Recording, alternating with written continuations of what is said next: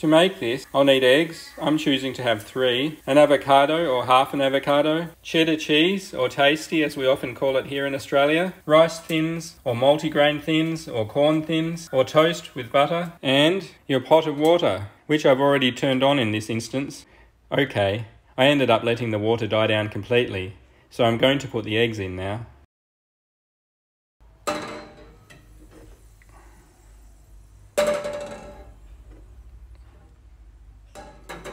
Now, I'm going to turn the heat back onto high. And I think I'll cook the eggs for around 7 minutes. So, the eggs are boiling pretty ferociously now. I can try and turn it down on this stove, but this stove is pretty temperamental. You don't need to have it boiling this ferociously at all. You can tone it down. So, I can try, but it won't do much.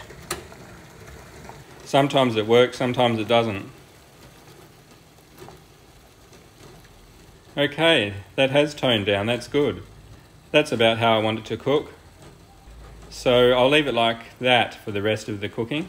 So I've got the heat there, but if the boiling goes down too much, I might have to turn it up just a little bit.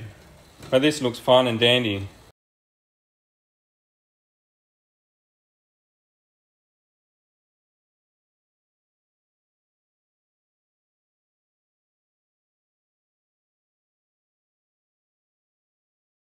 I just rolled the eggs around so the other sides can get cooked.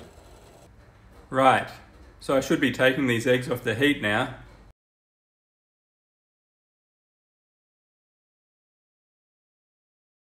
I'm going to put cold water from the tap in.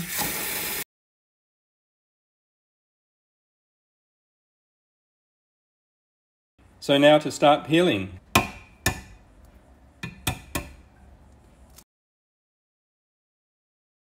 I'll wash off any fragments of shell.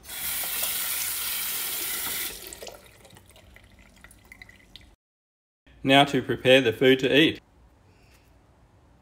Now I'm going to lay down some cheddar cheese on here. I might use that same knife I used with the cheese for this.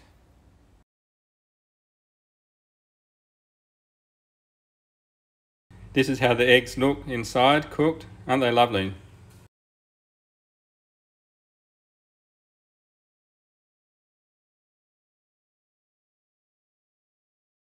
We'll give this a try. Some of you will want to add some salt, and some of you will want to add some pepper or some kind of seasoning of some kind.